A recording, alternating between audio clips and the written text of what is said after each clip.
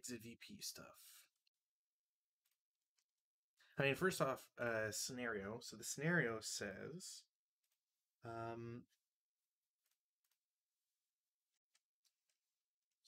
page. Each side amasses CVP normally. In addition, exited. Okay, so it's just CVP as normal. And then if we look at the rule book,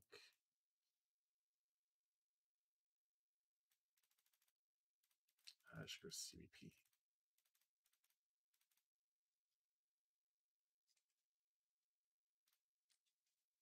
Yeah, I'm trying to find where I saw it.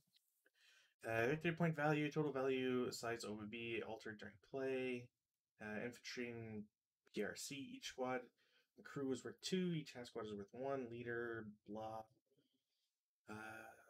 Doesn't say for prisoners there, which is strange. So I'm looking at 26.23. 222 has capture. Yeah, so okay. So 22.23 exit victory conditions. Some victory conditions are based on the exit of set number VP, blah, blah, blah, blah. The last sentence is captured enemy units / equipment exited according to victory conditions count as normal VP during play and double exit VP at scenario end. So that sounds like I have to exit them, but I don't. There's nothing in the victory conditions for me exiting troops. Well, let's see here. So capture right above it.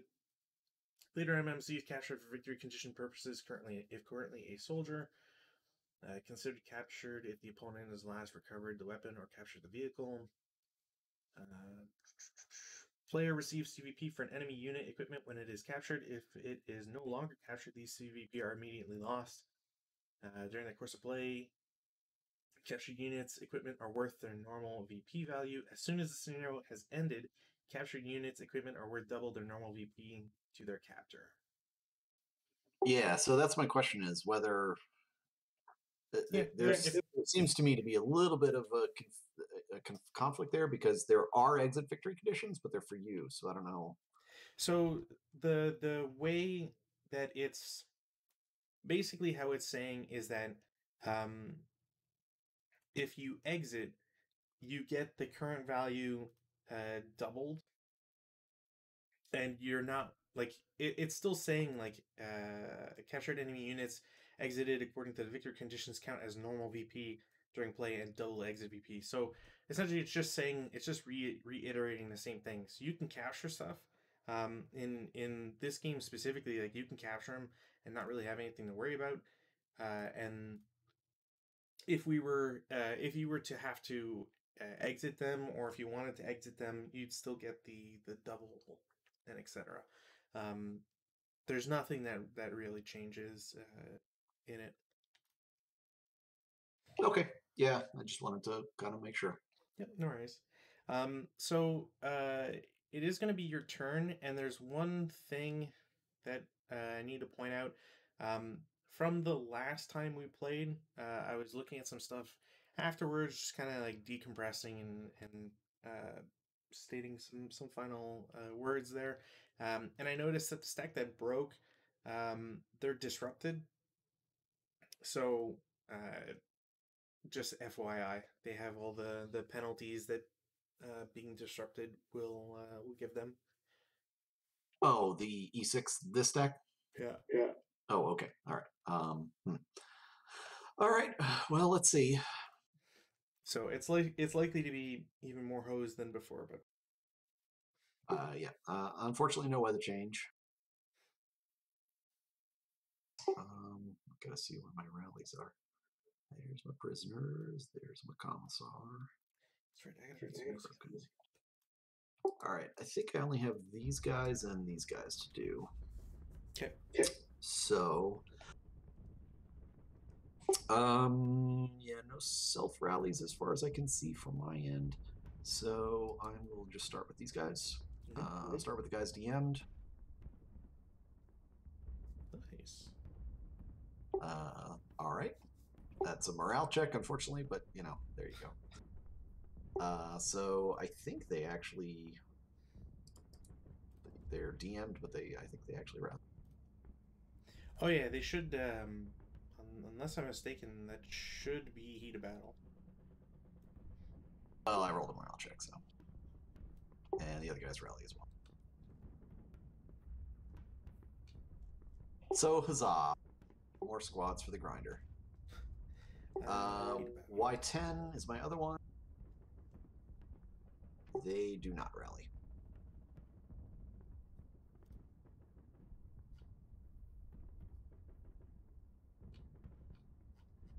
Yeah, I don't think so. 9. They get a -1 for being in the building. Yeah, so just FYI, that squad that you did rally with the 2, it's this process is reflected by a heat of battle DR, which follows any original morale check or rally, not self rally DR of 2. So you have one squad that will has to go through the heat of battle. Oh, fun. Well, unless you roll a 12, which is more likely than you think sometimes somehow, but. So I am partisan. I believe I count as partisans. Yeah, so you were broken at the time of the roll, so +1 for broken, +1 for partisan, but that's it. So +2. Okay. Yeah. Ooh. Of course. They surrender. Well, I think they'll be able to. I think they just stay broken and they become DM. I always forget. 15-5 is a different thing. Yeah, Final Heat of Battle DR12 causes the affected unit to become broken if not already and disrupted. There's nobody to surrender to, so they just stay there.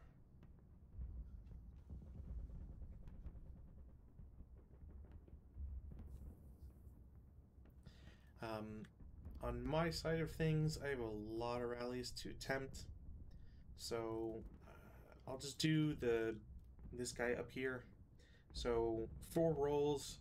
I'm just looking for snake eyes, really. Nope. Close on the 1. I wouldn't have been able to anyways because of the +1 from the guy. Now over here, leader first. No. And then nobody else can. So that's my rallies.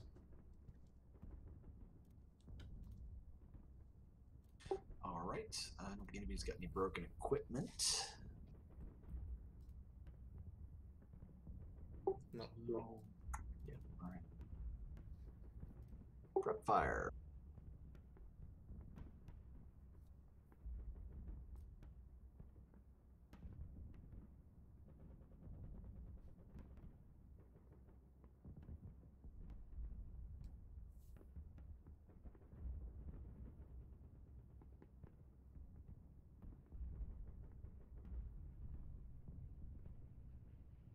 Sorry, just yeah. Okay, we will start with these guys who will fire group on the MMG. Okay. And that is going to be It's a 5 up 2. 5 up 3. Is it Orchards in BP5? Oh, yeah. Yep, there is. So, yeah, 5 up 3. Nothing.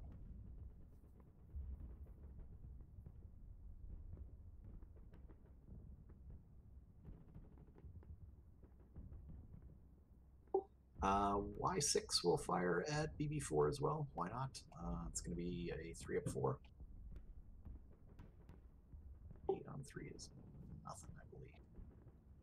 Yeah, just missed it. Alrighty. Do I have anybody else to fire?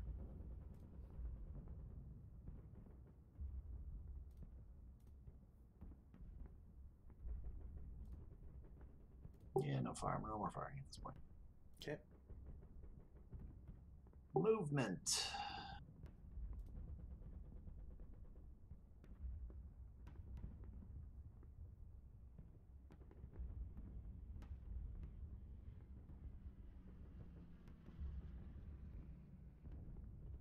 Guys lose their CX. Mm-hmm.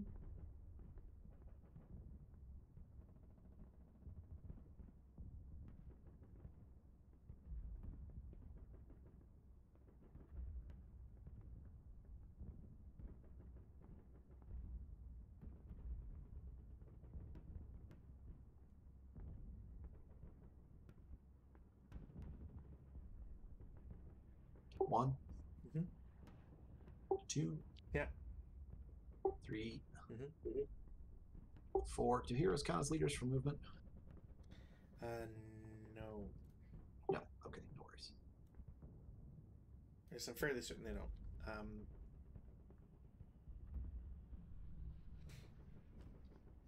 Yeah, and it's all right. they, No, yeah. they're fine where they are. I'm not. It's not going to affect things one way or the other. So yeah. Okay. 1, Mm-hmm. 2, Yeah. 3, 4. Hold on. Mm,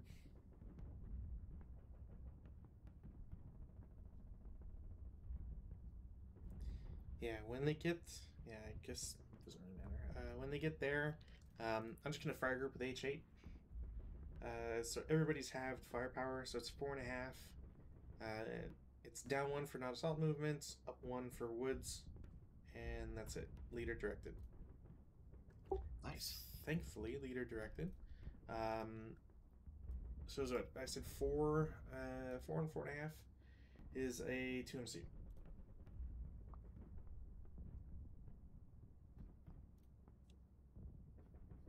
Also, I have a real big question to now look up, which I forget. Because disrupted is you have to surrender immediately, but I forget if. Uh, oh, okay, never mind.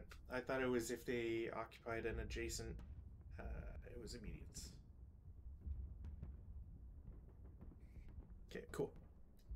And those guys are first fired. And 2 resid, though I doubt you'll bother going in there.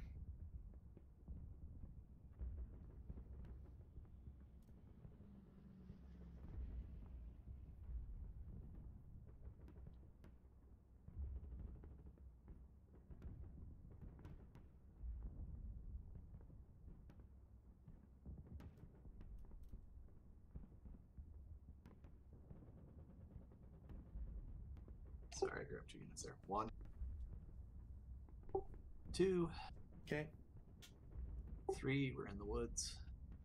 Mm-hmm. 4. We're in the woods. I'll take 1 shot with the guy in G9 as a 3 flat. Alright, getting good rolls today. Normal roll. Alright. Still 1 firepower. 1, Mm-hmm. 2, Yep. 3, Okay.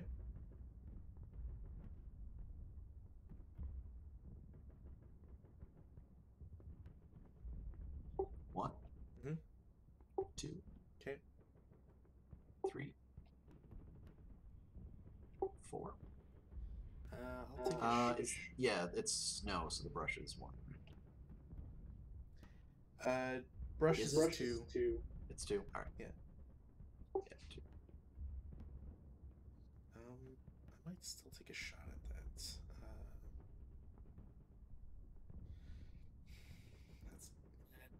maybe a +2. Down 1. Sure, I'll take a 3 up 1 shot. 7 Aren't you at double range? Oh, I am. Yeah, never mind. All right, first fire. 1, Mm-hmm. 2, Okay, 3. sounds good.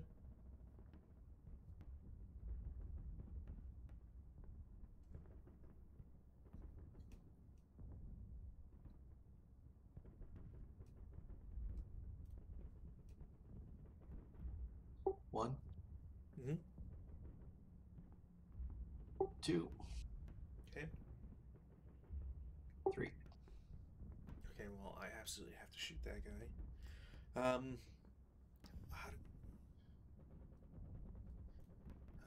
need to get the info counter out. Units, infantry. Sorry, gun. Machine gun's gonna take a shot. I'm gonna angle it between AA5 and BB5 as a 8 firepower down 1. 9, I think, is a PTC on an 8. Yeah. Pinned, I have no rate of fire, so that's first fire. And forward is it.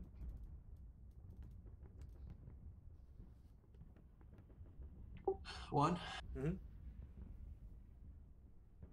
2. Yep. 3. Mm-hmm.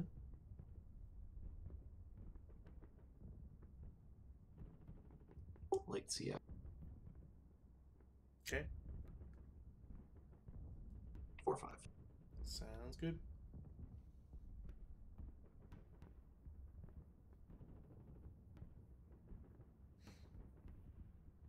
One. Mm-hmm. 2, 3. Yeah, I think I'm gonna have to shoot with the conscripts.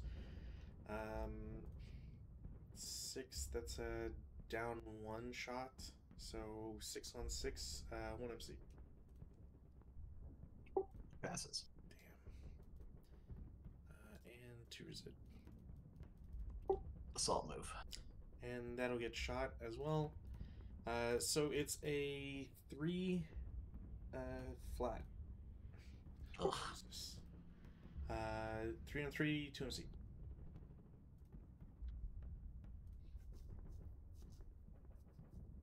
Well, still not causing casualties though. So. 1. Okay. 2. Did you want to put residual on there? Or you don't get it. Yeah. 3. Mm-hmm. 4. All right, 1 firepower down 1. That's just PTC. Pass. Passes barely.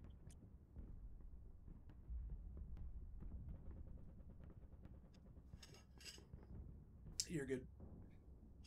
Yeah, no, I'm just checking to see who else I got to move here.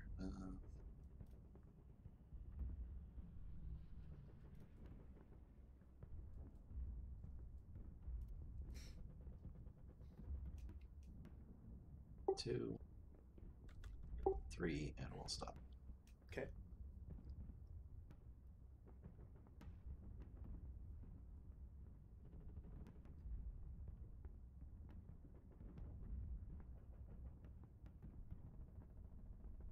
One. Mm-hmm. 2. Yep. 3. Mm-hmm. 4. Mm-hmm. 5. Yep. 6. Sounds good. 1. 2. Sorry. 3. Mm-hmm. 4. Sounds good.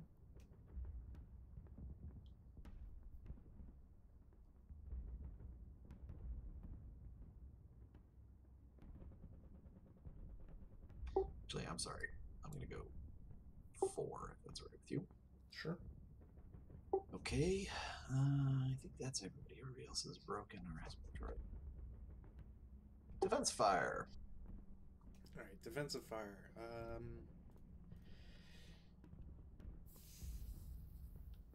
MMG is going to try shooting again, except at the half squad. That will be 4 firepower. It doesn't break the gun. And it's a flat 7. So, PTC. Damn it. Success. I have no other shots. That's Fireface. All right. Because sure, why not? U4 and V4 will fire group. Yep. So it's going to be a 4. What? 1, 2. 4 flat. 4 flat. I think it's a pin. 7 on 4 is a PTC. Pin test check. Pinned.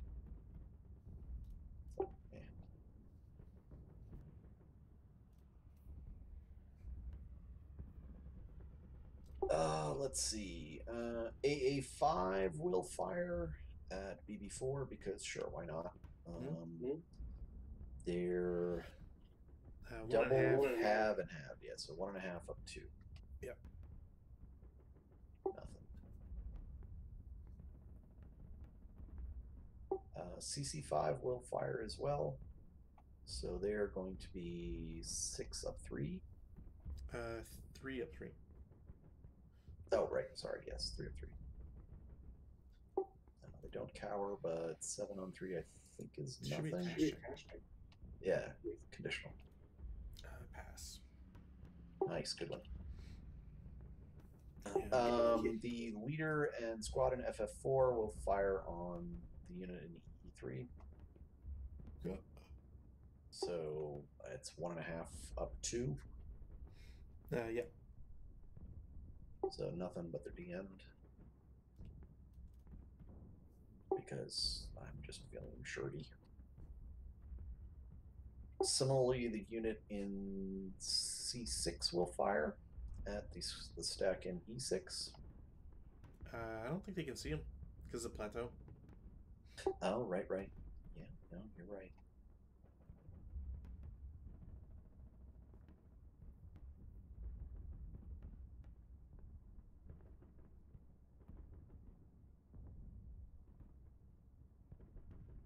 All right, so squad in D8 will fire. Well, do I remember that? Sure, why not? We'll do it for giggles. All the units over here will fire group on the stack in G9. Okay. It's a bunch of having. So, you know what? It's not even worth it. Yeah, I don't even care. Yeah, because I think it would be 3 up 4. Yeah, so yeah, not worth it. Let me roll to see if we get a. No. Okay.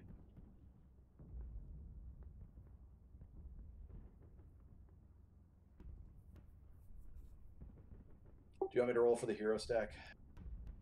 No, because there's a limit to like. I mean, you didn't even have to roll for the other group. Yeah, it's all right. U4 low crawls. Oh right, route phase. Fires off. I mean, you could completely run away. You don't have to low crawl. Because I would have to go like up here. And I think I'm technically like, well. You still have to. So there was I think someone was mentioning for the last video, you can go to T3 and be fine because you'll still get. Actually, I'm pinned, so it wouldn't matter. You can technically route to T0 and not have an issue. Yeah, the thing is, I don't want to route to T0. Then you still have to go to T3 because so the you have to low call toward the whatever cover. Yeah, you still have to go towards the your destination. Got it. Okay. Yeah, no, that's fine.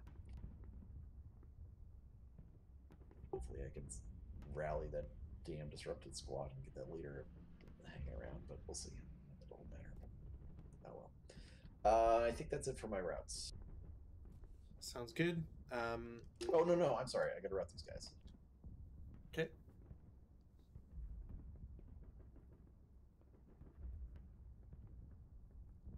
Well, do I? There's no good order next to me. It's more a matter of if you're worried about them getting shot at is really the question.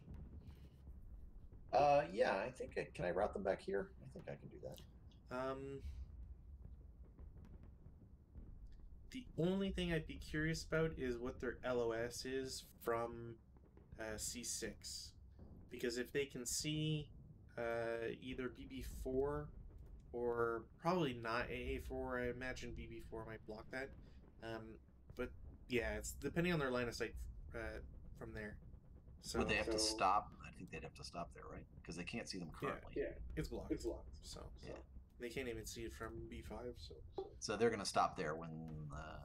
Yep. Can they see? Yeah, I think they can probably see them, but yeah. So they'll stop there. That's fine. My guy in E3 will go here. So he just runs through the woods, which costs him a total of 6. He's the only one over or DM'd. This stack will route to G5 via F5. They're disrupted. What does normal route mean? No normal route. Right. They might not actually be able to move. Like I think the leader can, but so the leader can. There's not much of a point, and if they're disrupted, it's I think if they're in open ground, which they're not. So.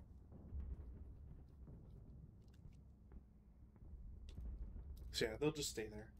I'm just trying to see because I'm already on the disrupted thing.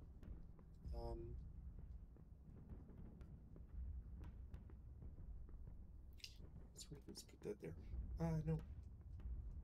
What the heck?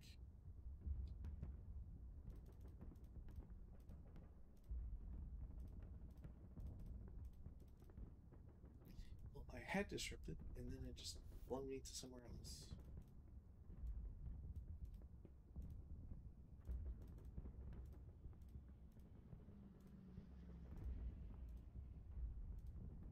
Whatever, they'll just stay there. So that's okay. Yeah, I think that's it for routing. sounds good.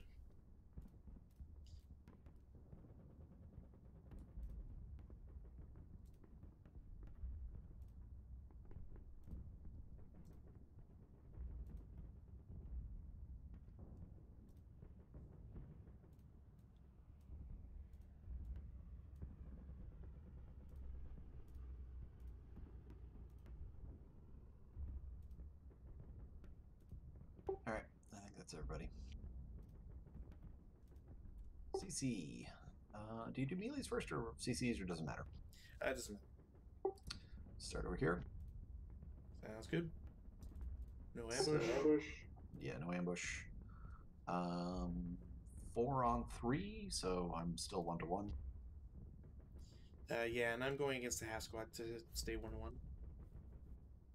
Well, you're 3-1, right? No, because I'm half firepower, right? Oh, that's true. Yeah. Okay.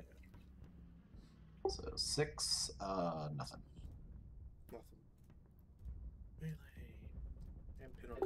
And over here, it's also a 1-1. For the melee? Nothing? Yeah. Yeah. Nothing. And the other one will need a ambush check. You've got one guy that's CX, but your guys are stealthy, so it cancels itself out. And I got nothing. So no ambush.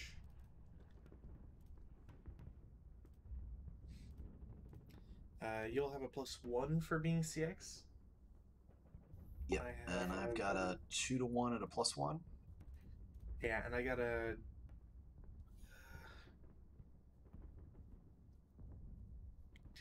2-1.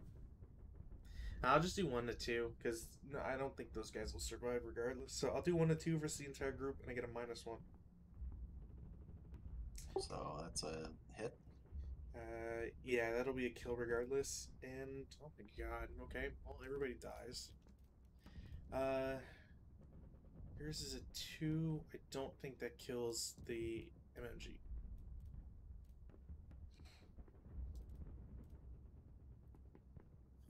That's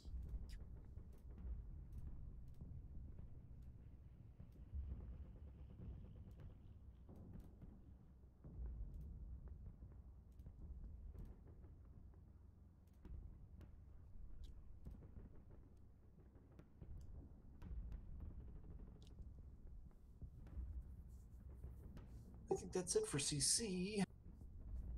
So over to you. all right. Who's the other thing? May not.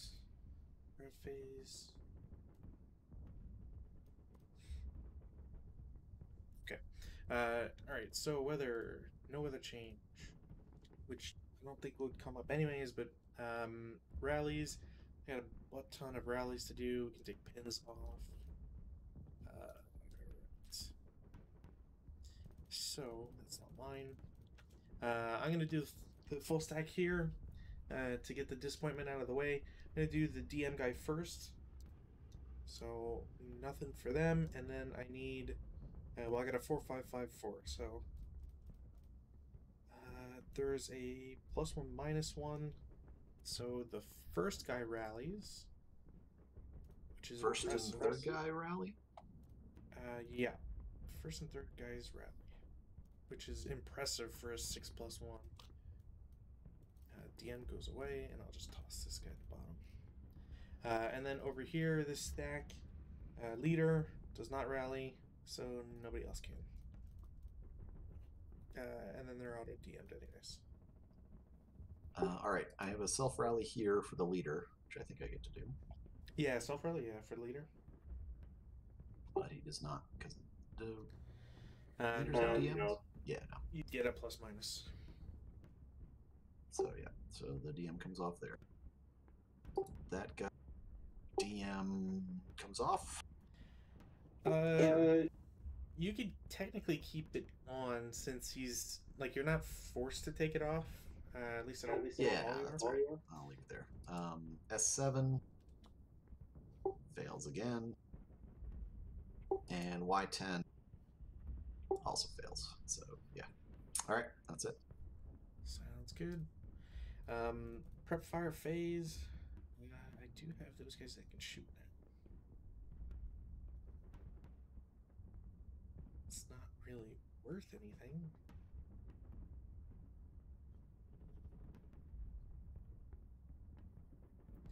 I'm gonna try.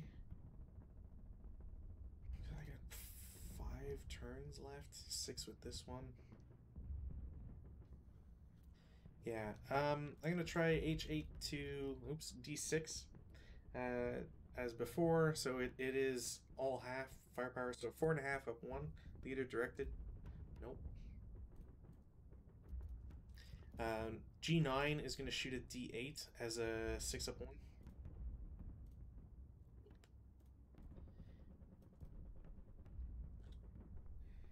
Can I even do anything else?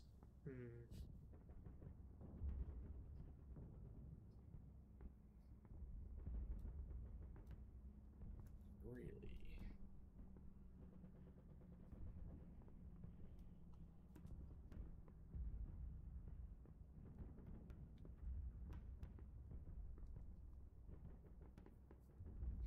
Yeah, I really don't have any options. That'd be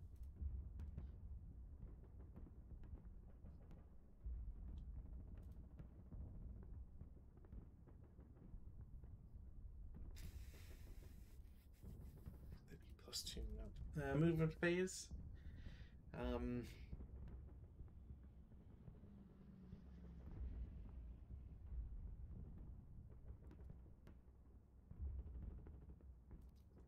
The half squad in B1 is going to normal move into G1 or A1, whichever. Okay. Into FF1 for 2. Okay. And stops there.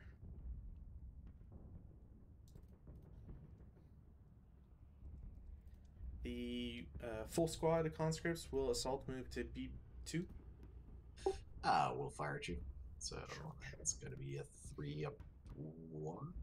Yeah. 6 up 3. Might be a normal. Pentest check. It is. Pinned.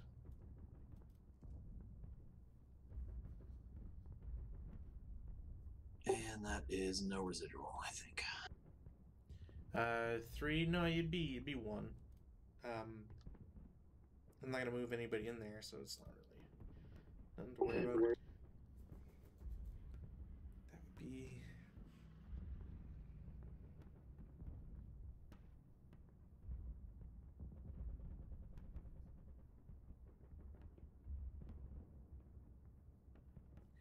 Yeah, I can't get anything from those guys.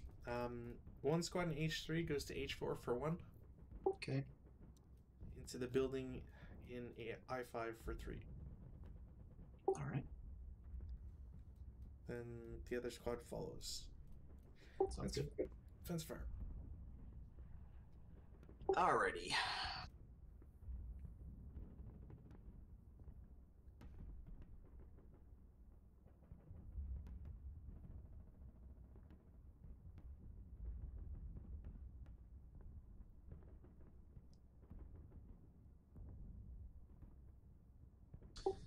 D8 will fire at G9 with leader direction. Okay. So that's going to be a 6 flat. Mm-hmm.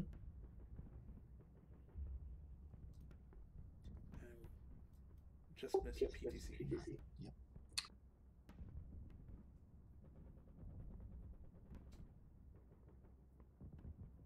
D6 is going to fire at H8, returning the favor. So that is going to be a 4 of 1. Yeah. 4 flat.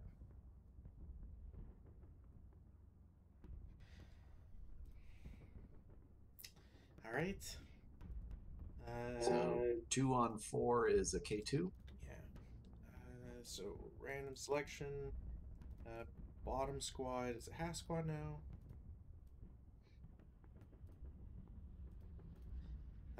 And then 2 morale check for everybody. Leader passes. Second unit breaks. He's gonna disrupt. Other guy breaks. I think he also disrupt. Why did that do that? I think he also. Your LR is 2, isn't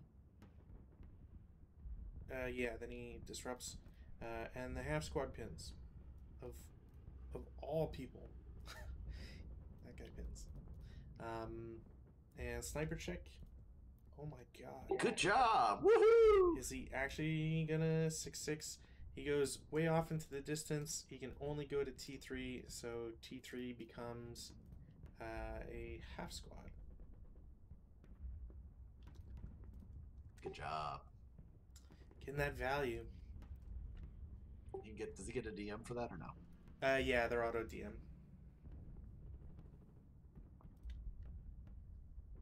I'm sure someone in the comments will be like, well, snipers don't actually have squad stuff, but they can't break, and it seems like the dumbest thing to get a sniper to go on a broken squad and then do nothing. I'm trying to think. I think that's it. Yeah, I don't have any other shots. Sounds good. Fence fire phase. I have none. Route phase. Everybody here. I'll take these off. All the disrupted guys have to surrender.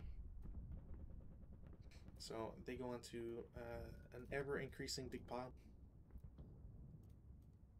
Just do this. Oh, I can't link multiple. So I'm just going to stick them all on the bottom squad. Yeah, I just... Oh, did you want to attach them or something? I'm sorry, I can yank them out of the stack if you need. No. It shouldn't be an issue. I should have it. There we go. Got those linked. This leader, on the other hand, can route, so he'll go to G5. Take the residual there. These guys can't route, so they're stuck where they are. And that's it for my routes. These guys have to route now, so...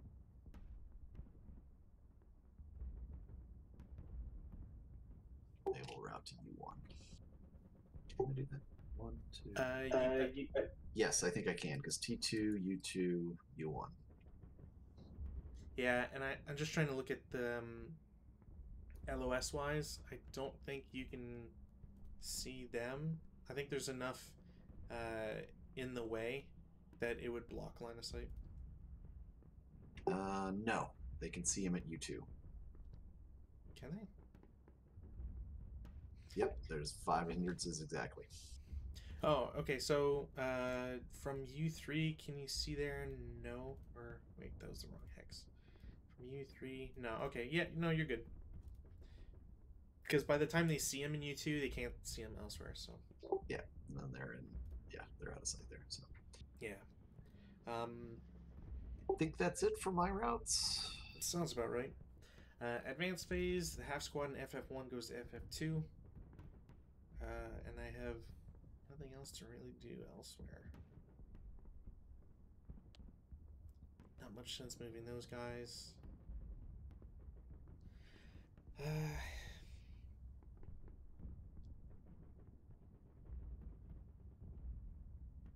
Yeah, I think that's it for that. CC phase.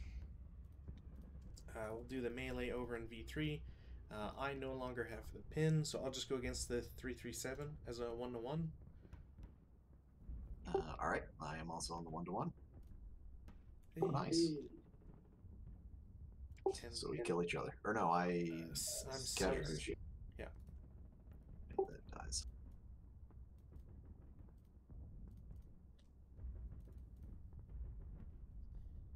I have to do this.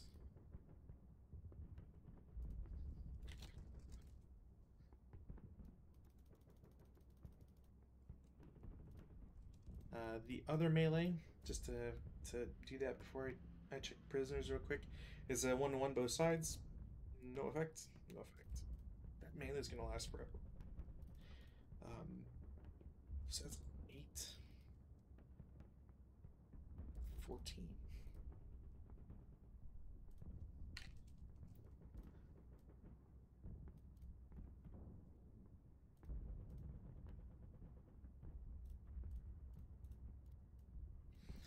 And that's it for the turn.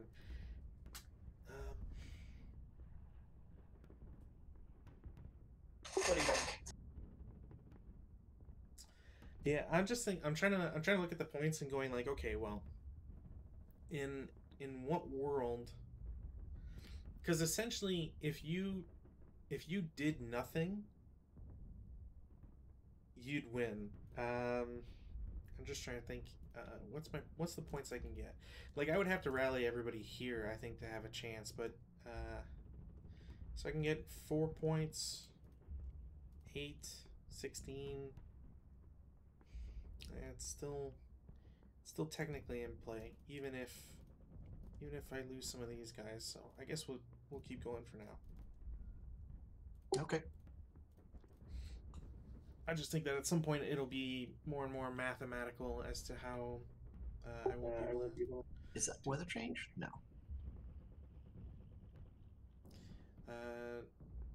No, not a 3. Also, I think I messed up the point value. That's not 14. It's 28 because they're doubled. Okay. So no weather change. Rally. I will use my self rally on these guys because sure, why not? Mm-hmm. So we'll start with them. Yep. Nope. But they lose their DM. Yeah, if they weren't DM. That rally there does not.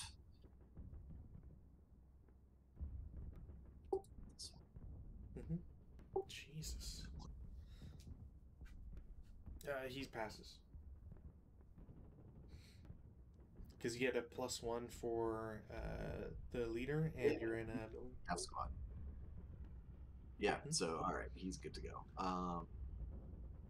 I think that's it for me. My rallies. I gotta do this self rally here with the leader first. Nope, but that was a nice number. Do I want disrupted or these guys? I'll try my luck.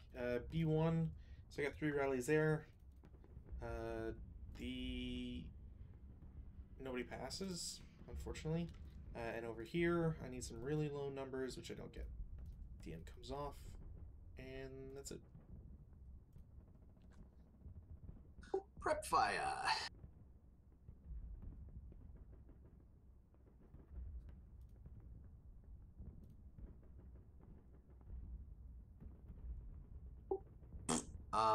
All right. Stack in D8 is going to fire at G9. Mm-hmm. Leader directed. So it's going to be 6 flat. Mm-hmm. 7 on 6. Normal. Yeah. Both pass. Oh, good for you. Phew.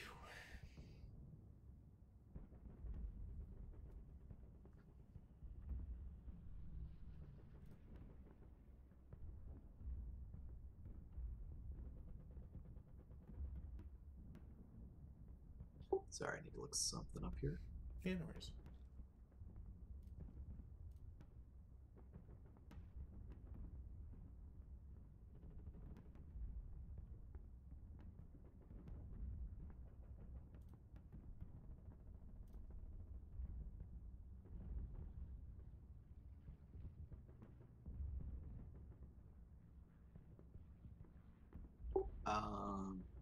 The units in D6, the the top 2 units, the hero and the top squad, will fire at H8.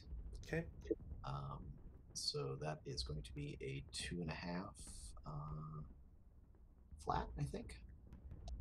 Yeah. So nothing. But DM'd.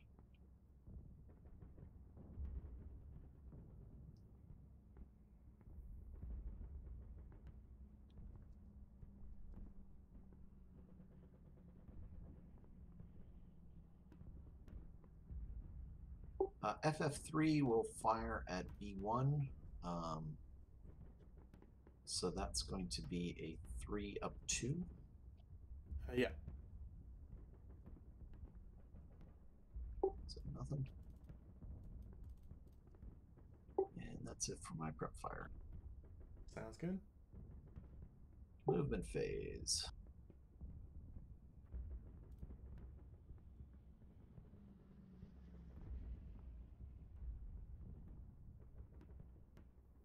Assault movement to the melee there.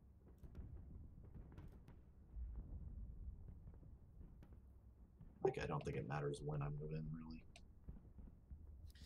For there, no.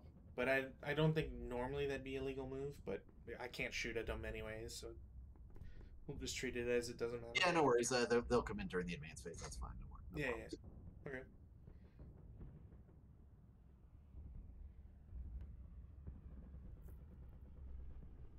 He's going to move there. Okay.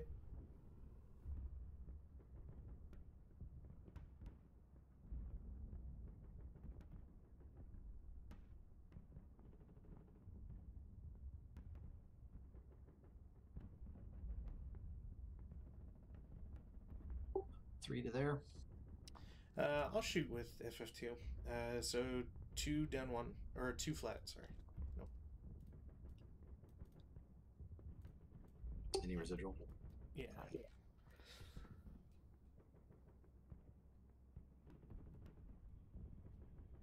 Move there. Same half squad will shoot as a 1 flat. Missed. All right.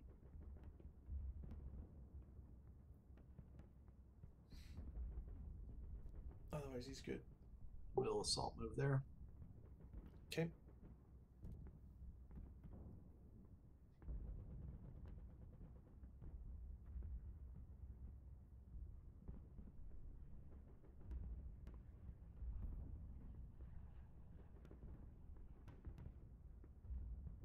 Six or 7 or 8 movement on for leaders by themselves. 6.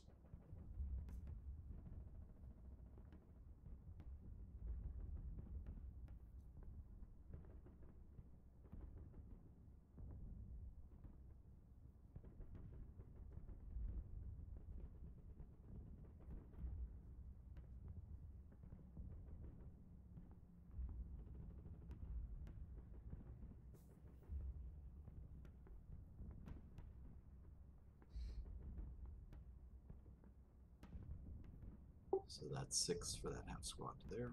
Okay. And I think that's it for movement. Sounds That's good. fire.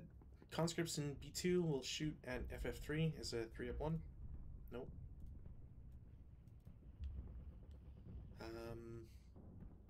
Hasquan, not gonna do much.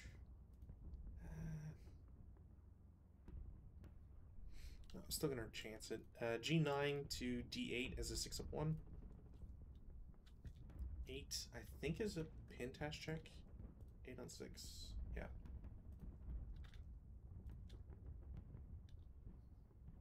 So 1 pin? Yeah, 1 pin. Alright, so take it, I guess. And I got no other shots. I'm at Star phase.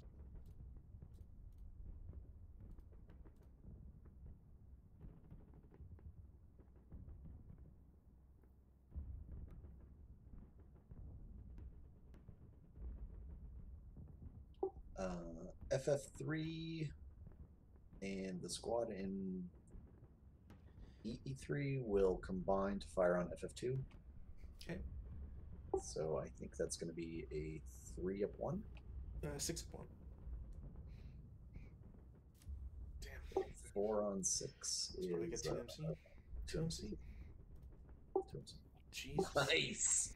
Of all the times, I wish it wasn't on squad conscripts that are about to get advanced on. Hey, you know, don't knock it, right? And let's see. D9 will fire at G9.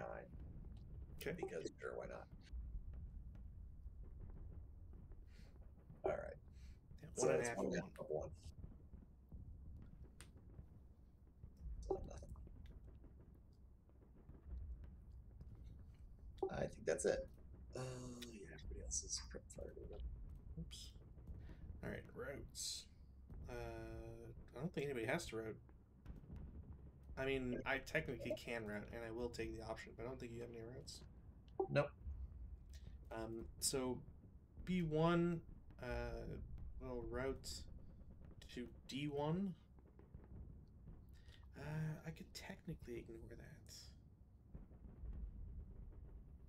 1, 2, 3, 4, 5. Oh, I can't get in there. Okay, no. So they'll go to D1. These guys can't route because it disrupted. So advance phase.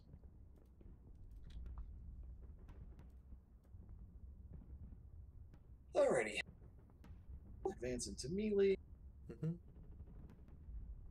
Half squad advances into the building. Advance into melee.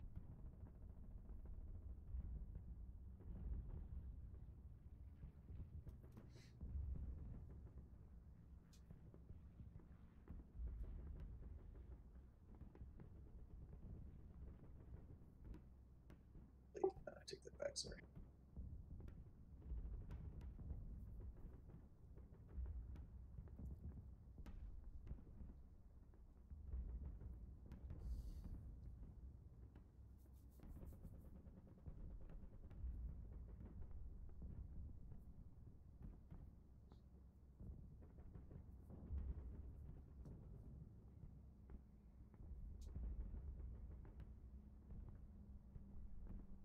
Going down doesn't increase movement, right? No, only going up. Okay.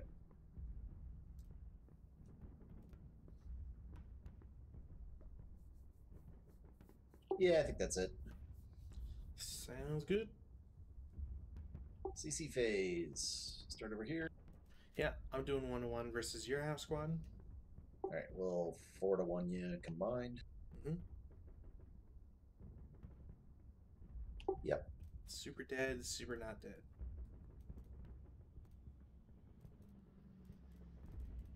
Yay. And here we will jump on you. We're 2-1.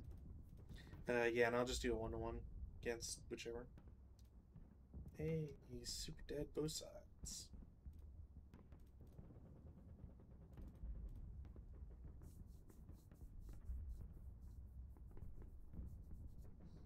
And here I've got a 6-1.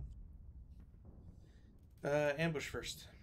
All right. So you're stealthy. I got nothing. So nothing. And then yeah, 6-1, and I'm at a 1-4 against somebody.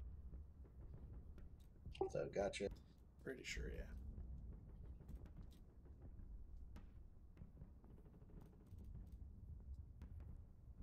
I think that's it.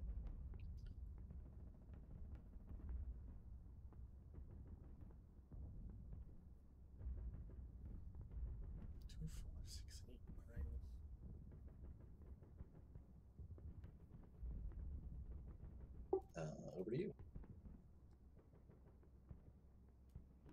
No, still turn 5. Um, Oh, sorry. Yeah, no, zoning out there. no weather change. Uh, there's that 44 points.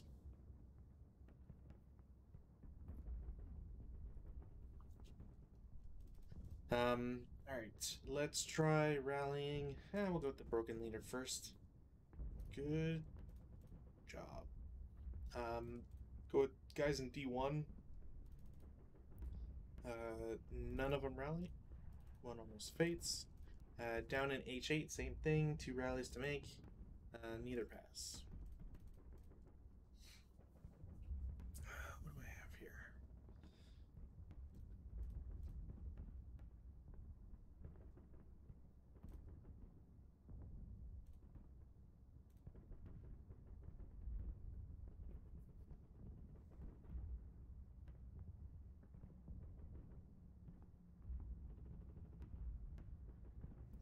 Now, I think I have to call it at this point. I'm trying to think. I would have to essentially inflict a lot of casualties on you, but like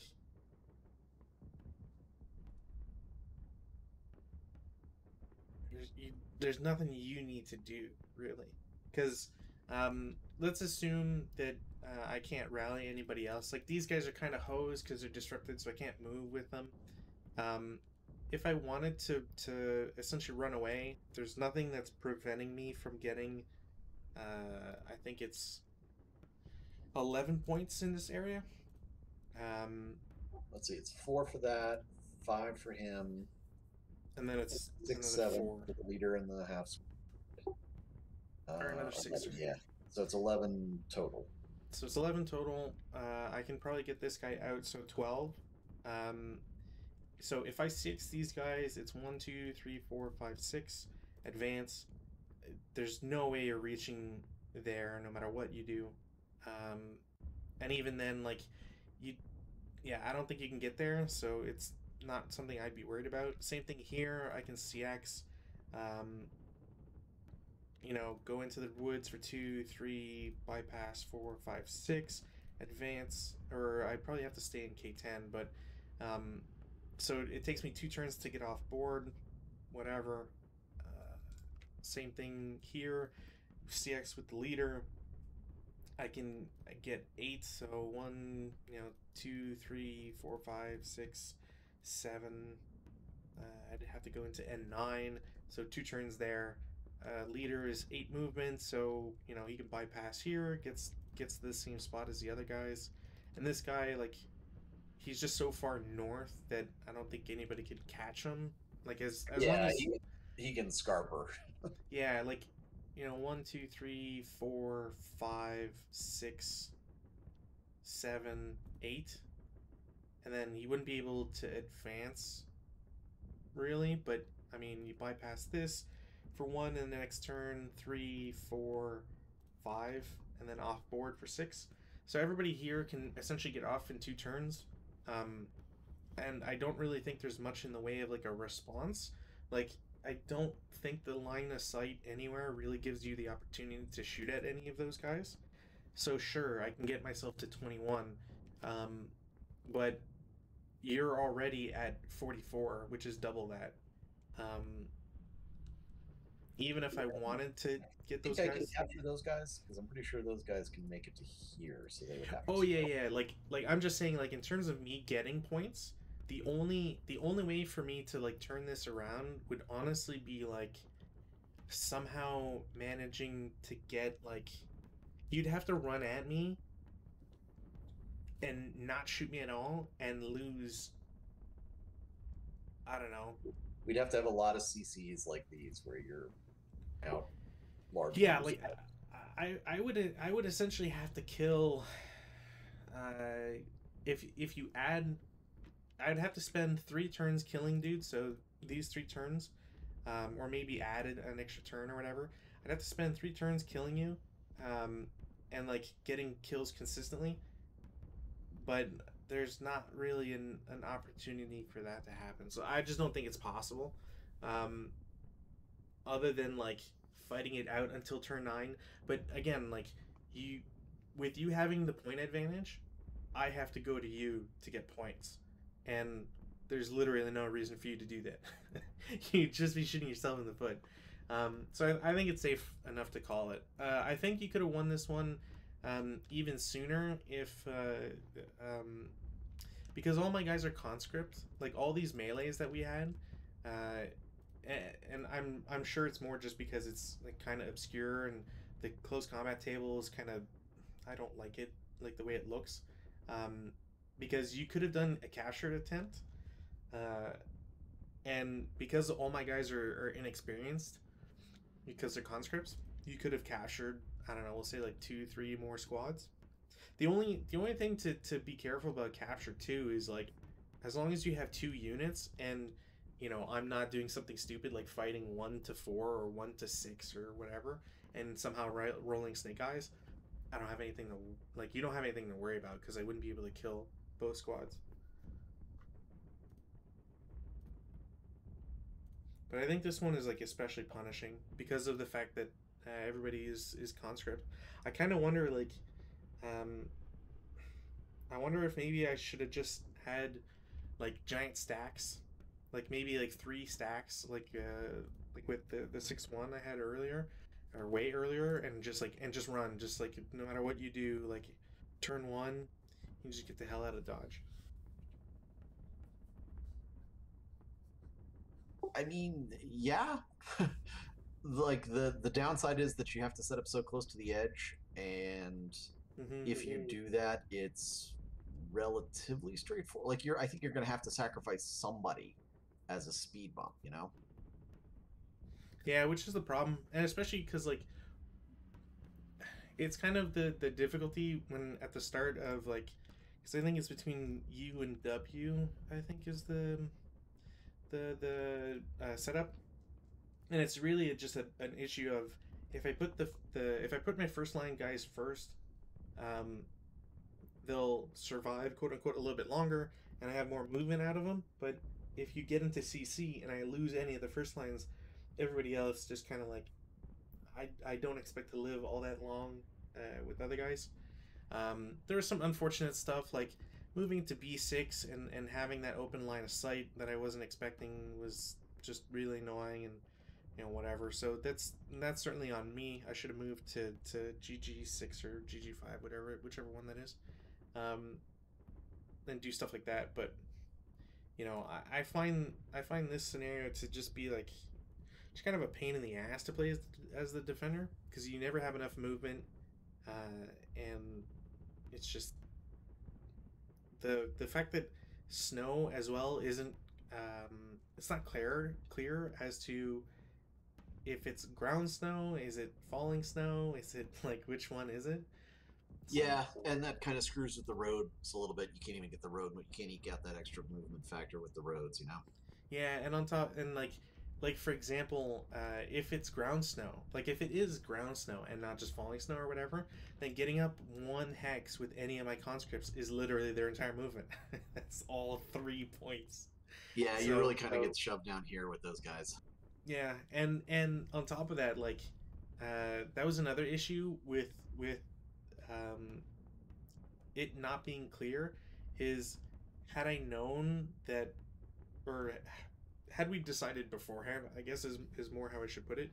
If it was like ground snow or whatever, like I didn't think about the water obstacles being frozen, so I didn't take him into account my movement. I was like, oh well, I can like over here or whatever. I can split you up as I'm retreating. You have to make a choice between up like north or south, and if I cover the bridge or whatever with a guy or two, then I can put down residual or whatever. But yeah, I think this scenario is just kind of one that's more just punishing for the KMT. Yeah, I mean, I don't know. I it went pretty well. I'm not going to complain. Like there's some dumb moves that I made, I'm sure, but overall, I mean, I can't really complain too much because it was a win, you know. So Yeah. I will say there needs to be some talk about prisoners because that just seems way whack out of balance. Um, Like that's why I won. Like if it's just a flat out fight, I don't win this. You manage to pull off, but because of the prisoner EVP, um, it just really throws a wrench in the works. I mean, yeah, that's two squads that aren't used up, but I think I still outnumber you something like 2-1 at this point. Yeah, and I think going back to it, I think that's kind of why like I don't think the KNT should be an ELR1 because your conscripts are already going to break, so like you could already expect them to become prisoners and whatever. Um, it just seems like you're adding punishment to the other like the leaders and whatever because like if my leader if my 6-1 ELRs then he's disrupted too, you can't get lower, and like I don't have really good leaders to begin with, so they would all just become 6+1s and then you can't really rally anybody. Like it's just like that's why I have a 7-0 is because one of them, or I think it's this guy who ELR'd became a 7-0. Like I have nothing to rally with, so every time someone breaks, you're already losing them. So I don't Yeah, know. and the terrain over on this map board is punishing for rallies because your routing is like, there's like basically you're going to route here, you're going to route here, or you're going to route here. Yeah, Like everybody's going to be funneled into just a few rally places, and I mean it's better when you're over on this board, but by that point, you know, I don't know. yeah. I think I'd agree maybe more with this scenario if like maybe if there weren't all these orchards here, like if say like um Y to AA3 or BB, the BB hex row. Maybe if those were clear, because then like because you already have the clear area here, so you don't really have to worry about minuses too much. Um, then you'd have a nice clear spot that you could route through or at least like defend a little bit, and then go back to orchard for protection. Maybe I there's think something there, but I think it would be interesting if there was like a wall, like a little ooh, wall. nah, I could Not a see it. huge one, but like a few hexes maybe around the house, just to kind of Mm, create like a little bit of a strong point that's difficult to storm or that requires some effort to storm. yeah, yeah, yeah, I could see I it. don't know. Yeah, it could be interesting either way. So Uh, I hope you don't mind, but I think I'd like to pass on the other scenario. I know we're all set up for it already, but um, Want to save it for next week? yeah, if you don't mind, I'm just it's been a long, long day. Sure, sure. Do you want to look at it before, uh, or do you want to go into it blind? I Yeah, can. we'll go into it blind. Okay. Like you got kind of hosed on this one because of having to run away. I'm gonna get hosed on the next one. So Yeah, I'm looking at this one and I'm like, God, how did, like, I don't know who designed these. Like, I know who did because they put their name on them, but like, man, I don't get it. Like, like the the fact that next they one, had to include the harakiri rule for that one leader. yeah, I mean, I think if anything that I really appreciate, but you can kind of tell like the difference between these two scenarios where it's like I have to run, I can get CVP and you can get CVP and there's prisoners and whatever, and then like in the next one it's like, oh, as long as you get 5 EVP off, and it's like that's two squads and a leader. That's it. um Yeah, but the trick is, you I get to mean, see where I am, and I can't be concealed. As far as I can tell, there's basically no place in there I can, depending on where you set up, obviously, but I'm pretty sure there's almost no way I could end up concealed. well, so and I think this is something that we sometimes forget or omit. Um, but you should be able to gain concealment at the start, um, as long as like you're in concealment terrain and some other stuff. Let's check concealment real quick. Um, uh, I guess my concern is not necessarily. I'm sure I could gain concealment in it, and I don't doubt that I will. But the issue is that 10-0 is an instant game over. Like if you eliminate him, I lose no matter what else is going on, and so there's no no, way to, what. no. It's the I only win if I capture him. I only win immediately. I guess what I'm saying is, but I have no way to conceal where he is. Oh, So okay. I yeah, mean, so yeah, there's that he's kind of the win point. Like, yes, you have to defend against the others, but he is the real, like, he's the sudden death guy, and there's no way to right. really conceal him. I can't play shell games with, does this stack of three have the leader in it, or Yeah, does because then you're also just shooting yourself in the foot in terms of like movement. Um, yeah, and I think that's it's you know what I mean. Like it's that sort of weird aspect of like you can you got these scenarios that are like, oh yeah, you just like okay, if I had to if I had to design the scenario we're playing right now, right, with the prisoners and the EVP and all that stuff, I think this scenario would be a lot more fun or interesting if perhaps the red Chinese had to get their points via prisoners only, and if the KMT only got points for exiting, or maybe like they had to get some CVP but also some EVP. So you had to commit some units to shooting the red Chinese, but you had to commit some units to leave. And if you shorten the this mission, this scenario by 2 turns minimum, you can get a nice balance between you have to get guys going or else you won't exit them, and you have to have some guys stay behind. And even if you're doing like a slow retreat like I was or whatever, you still have those opportunities. Meanwhile, the prisoners, like, all my guys are conscript, and like I was saying, if you do a capture attempt versus a conscript squad, you're getting a negative modifier to your CC rolls. Like we both rolled really well today on CCs, at least for the majority of it.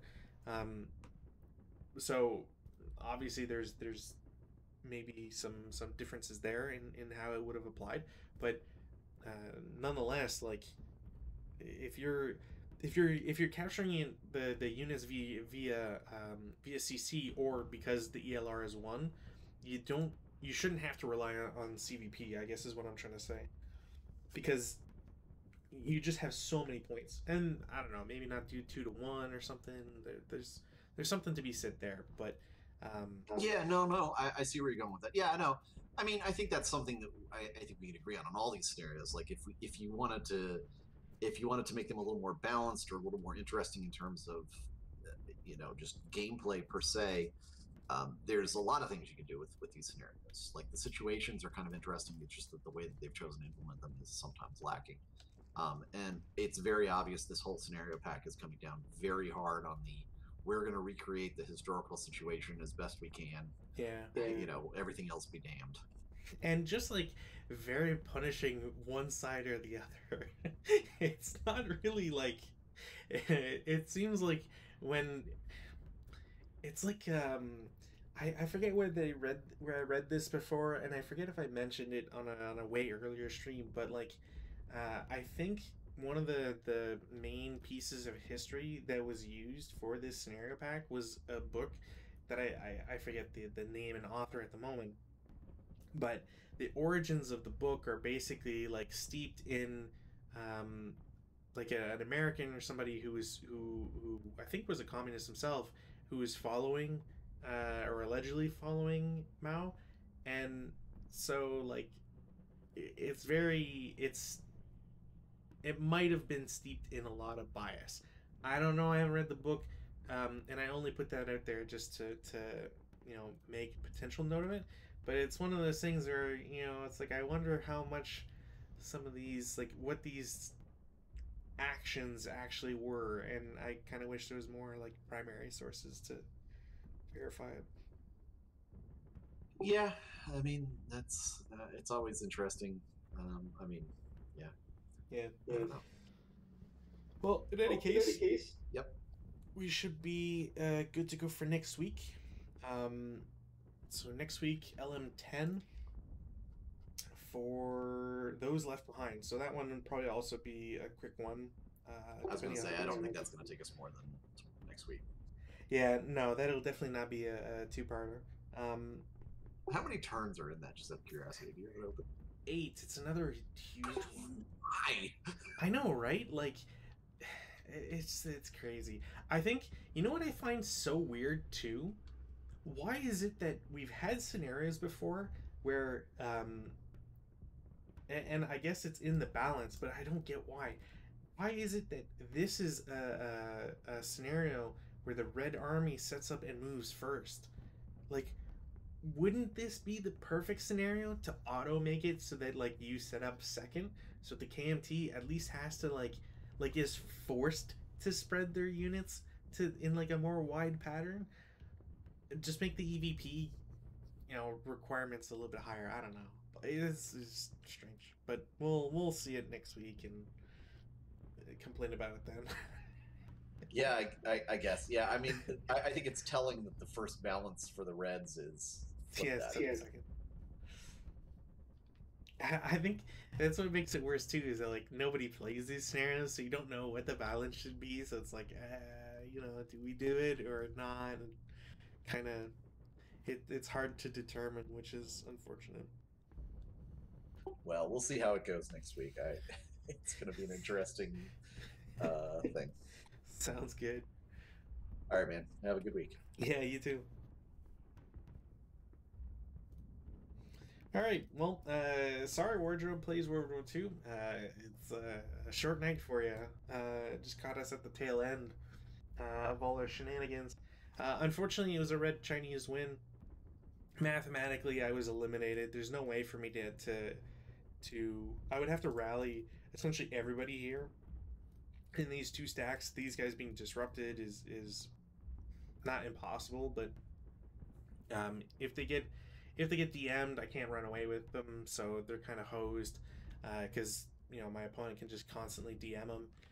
These guys, I'd have to rally them and then run 3 turns. It would take them 2 or 3 turns to get off board. Again, unlikely, and doesn't really get me to a point where I'm equal or able to survive that. Um, what else did I want to say? I was hoping to get through LM-10, at least started. I will do at least a preview of that, just so that if anybody is curious as to what it looks like, you'll get to see. Oh, I should save the game. You guys will at least get to see what it's supposed to look like. We'll put this as in red Chinese, and I'm not gonna do log 5. Yeah, morale 4-5 because I had some half squads. They're all conscripts. The scenario had an ELR 1 for the KMT, so anytime you break, if it's over, if it's by more than 1 that you broke, you're automatically disrupted. So everybody just turns into prisoners, which is a lot of points for the Red Chinese. It's hard to overcome essentially. This scenario, as you can see, it's already claustrophobic, and the Red Chinese have to set up within 4 hexes of Q7, which does not give them a lot of options. I don't even know like what would be a good option. I think I see one right away, as cheesy as it is, and I don't really get these scenarios the more and more we play them. For example, if if so the red Chinese player has to get EVP, and they have to do it by exiting off the east, south, or west sides. And you can kind of see how immediately it could be cheesed. So, for example, if you had like 3 stacks with your leaders in P4, S5, and R4, you could, if you CX, you got 1, 2, 3, 4, 5, 6, 7, 8, 9 for road bonus, and then advance. 2 turns you can get off the board. It's well, I know I reference the rules a lot, so there's some stuff that I still get wrong. I have to admit, and I'm trying to get better at it, which is kind of why I like doing these videos and playing through, especially doing all the new scenarios and some of the crazier things. Um, Anyways, this scenario seems very strange. The red Chinese lose immediately if the 10-0 leader gets captured. So I don't know. This will probably be a very short scenario. Um, on Friday, we have. Not gonna save game. Don't need it. Friday is gonna have this as a scenario. It's called Our Place in the Sun. It's one of the first scenarios that is actually recent, not in overall design. But this comes from Hollow Legions 3, which is itself a reprint, or this scenario specifically is a reprint from um, Soldiers of the Negus, which is supposed to be the Italians versus Ethiopians slash Eritreans. Um, we're essentially finally in sand country. So we're gonna see a lot more beige and yellows. There's a lot of caves. So, for example, there's a few caves here. This isn't actually my final setup, so hopefully nobody spills the beans to Gary. But essentially, there's going to be a lot of people hiding, and the Italians and or Eritreans, I think, are coming from this area, and they have to capture a bunch of hill hexes. Also, there's another one that I'm forgetting. I think it's this one. Yeah. So, anyways, there's a bunch of hexes that the opposing player has to grab for some VP. It's the caves are something that's going to be the first time I play with, so there's going to be some hopefully not too many issues. But yeah, so moving to more and more recent stuff, and should be pretty cool. Um, I mean, you could, I think I got some ill. I received some what's the word I'm looking for? Some bad blood with some people because of my opinions on. I will load up actually. Where's the save file? Is it this one? Yeah. So this is how the night started. So you kind of got an idea as to how things played out. Um, here's an example of some sleazy play that I hope some people will see and understand why I think it's bad. So let's put these two stacks here, and these guys don't exist. Um, so uh, here's a very brief touch on skulking and why skulking sucks. So um, it's the KMT side's turn, and they don't want to get shot at. So in a turn in ASL is supposed to be like 2 minutes or something, whatever. Um, so in the movement phase, I don't shoot because it's my prep, right? So we'll just uh, there. So I don't have any rallies because we're just gonna assume that the box of the game is this, right? Or here, whatever. I don't want to shoot because that would let me get shot. So I don't declare any shots. Movement phase. I go, wow, I need to defend E5. That's a victory hex. Well, I don't want to get shot at, but I have to defend it. So I'm gonna move to F4 as an assault move. Well, C6 can't shoot at them. Why? Because the forest obviously blocks it. Okay, so then nothing happens in the defensive fire phase. Nothing happens in the advanced fire phase because these guys can't shoot back. Route phase, there's nothing. And then you just advance back. And that's called skulking. Skulking sucks. Anybody who uses skulking, tournament play or not, I I have a dislike for you. You're, it's not fun. You're removing the ability for the attacking player to do anything. Um, some people have said like, well, it doesn't have to be like real life. Okay, but it has to be fun, and skulking ruins that. Um, and someone complained that apparently IIFT makes the game imbalanced for the attacker, which doesn't make sense because both sides get the IIFT. It doesn't benefit one person. Whereas if you're the attacker, you don't like you could still skulk with these guys in your own turn, but there's not much of a point if you have to grab E5, for example. Anyways, skulking sucks. don't do skulking if you're learning to play this game. If you're learning to play this game, actually, there is a starter kit Discord channel, which I don't know if I have linked on my Twitch page. So I'll have to double check that. But it's very good. Stu, who's a prominent YouTube ASLer, I think he runs it. They do a lot of weekly games and whatever. They should change their timings because it's the same time as my Twitch streams. But shenanigans aside, it's a great way to learn the game for anybody out there who wants to dip their toes in.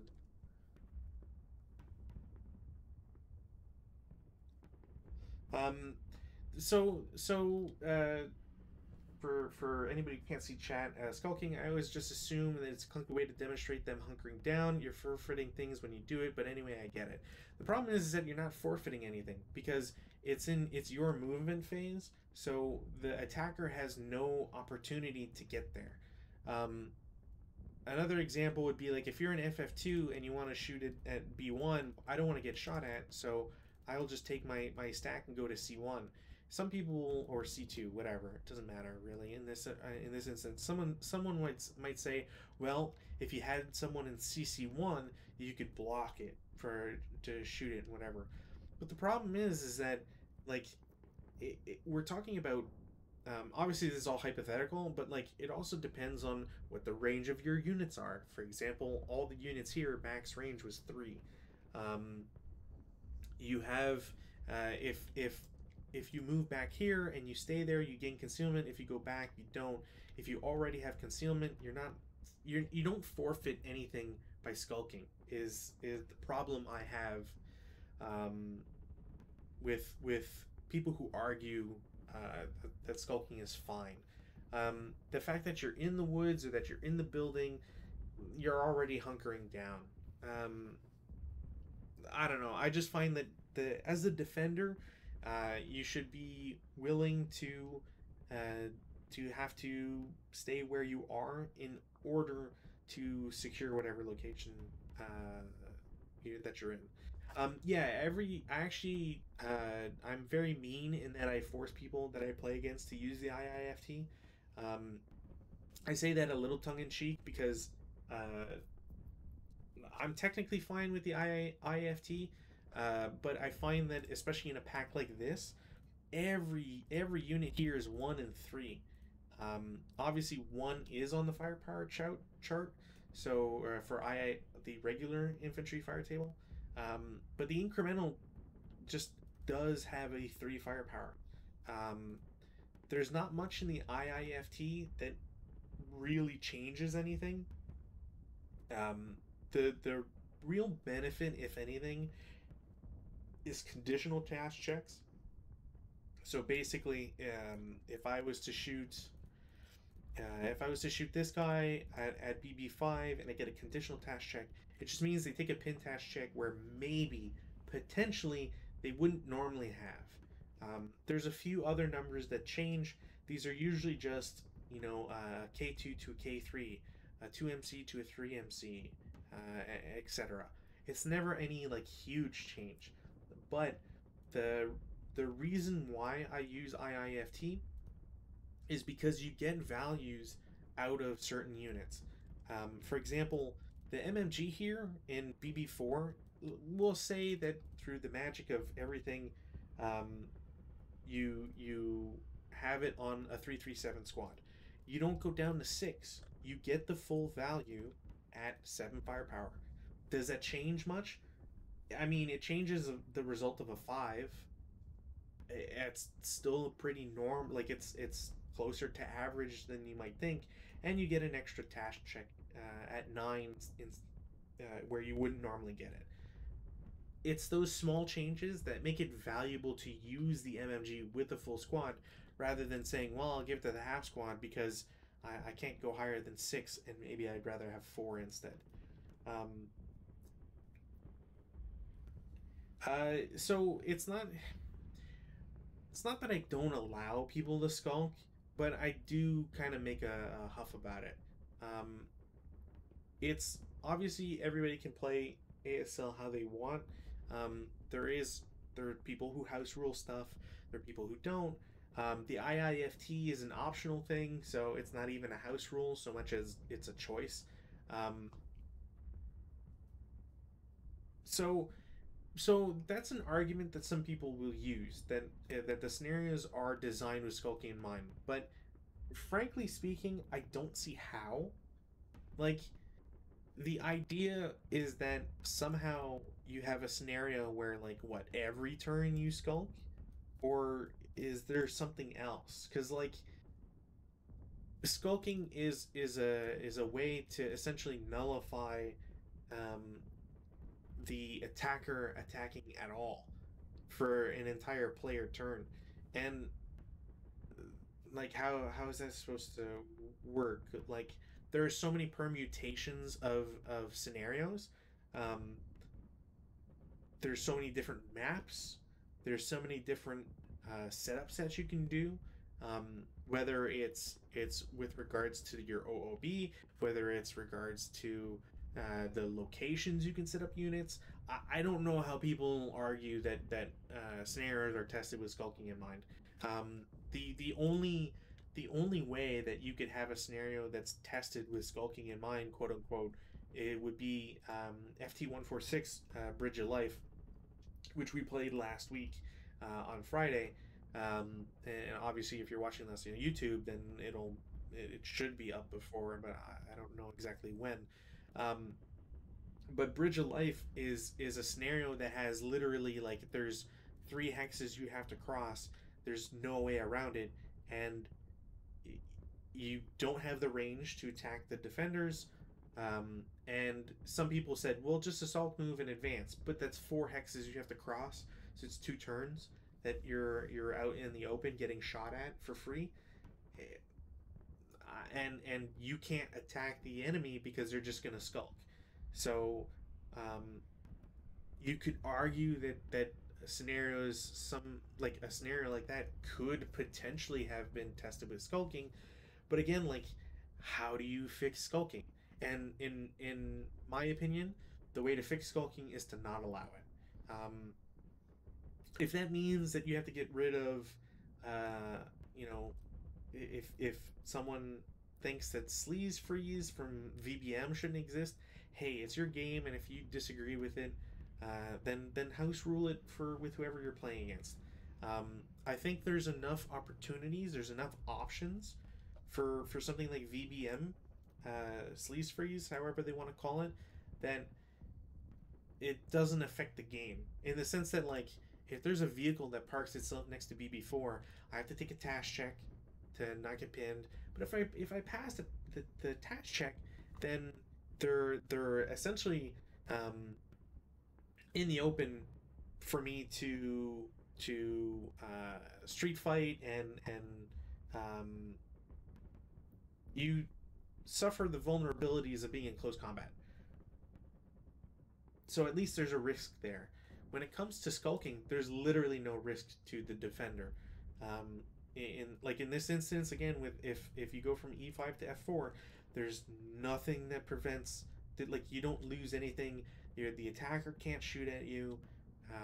There's nothing. But if there's a vehicle that pops into E5 and stops there or whatever and forces VBM freeze, at least you can attack.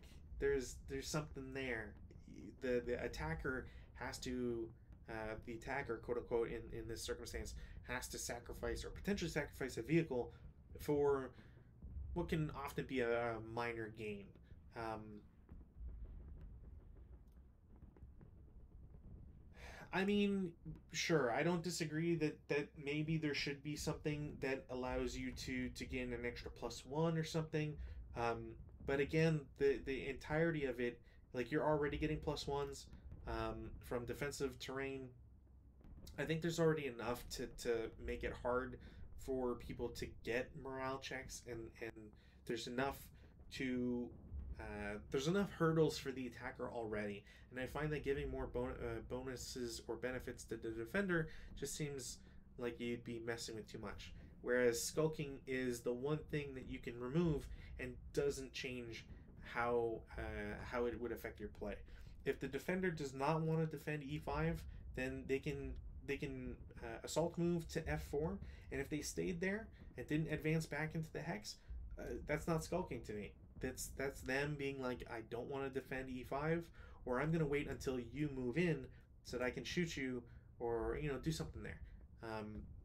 But I find skulking, the idea of leaving a hex to then re-entering, is um, it's beyond parity as to what you should or should not be able to do in a scenario. Um, like if I had skulked here, for example, oh, okay, you're telling me that an MMG is like a crew with an MMG is literally just gonna like march out of a building and sit there for 2 minutes and then walk back in. Just there's historic accuracy, there's fun, and then there's skulking that I find ruins both. So, um,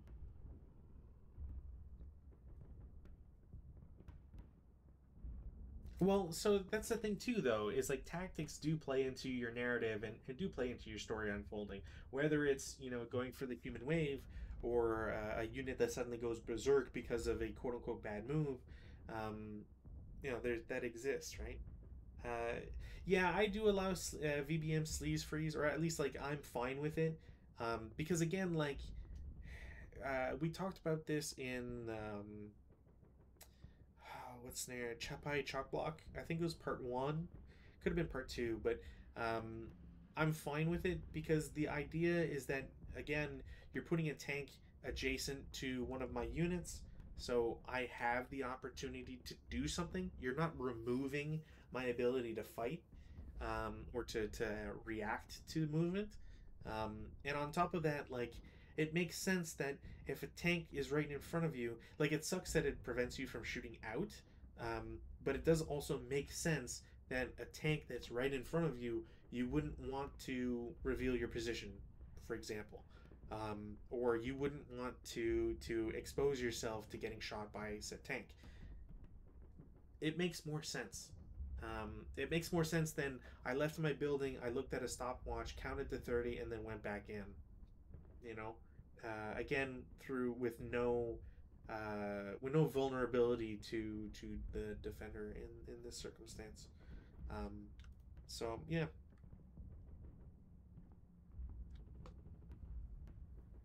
and to be fair to um, not to skulking itself, but the scenarios that we've played, I try not to be too harsh on them. There's some that are terrible.